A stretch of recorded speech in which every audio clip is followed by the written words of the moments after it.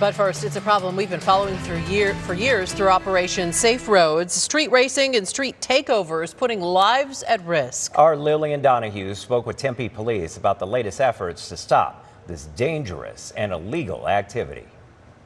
Multiple Valley agencies are cracking down on street racing. Here in Tempe, they put all this in to try and slow folks down at hot spots they know racing occurs. You can see the skid marks that were here, but since they put up these bumps, I think that has helped immensely. The marks, a reminder of wild nights like this. You either see them like posting it on Instagram, Snapchat, all kinds of stuff. Friday, police agencies from across the valley are starting a renewed push.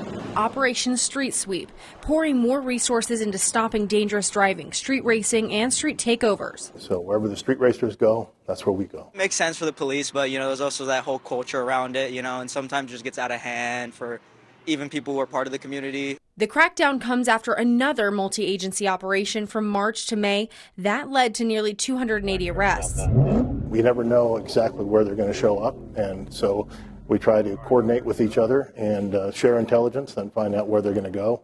Last week we found ourselves in Casa Grande. But street racing isn't a new issue in the valley or across the country. It reportedly surged nationwide during the pandemic. Why now has it taken a larger effort to do this? Why not 3 years ago? 3 years ago, actually, Phoenix was probably ahead of the game. They actually started a street racing task force with DPS, so they've been working this for 3 years, and we've been coordinating off and on with Phoenix.